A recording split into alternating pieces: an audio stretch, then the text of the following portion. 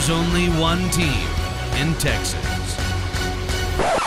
If there's only one team in Texas, then how is there a Texas Derby? I mean, if you wanted to say there's only one team from Texas, that'd be true because FC Dallas has always been here.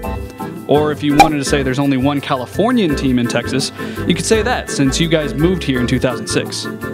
Or if you even wanted to say there's only one team in Texas that's really bad at math and or geography, you could say that since you guys are clearly confused. But hey, don't worry about it.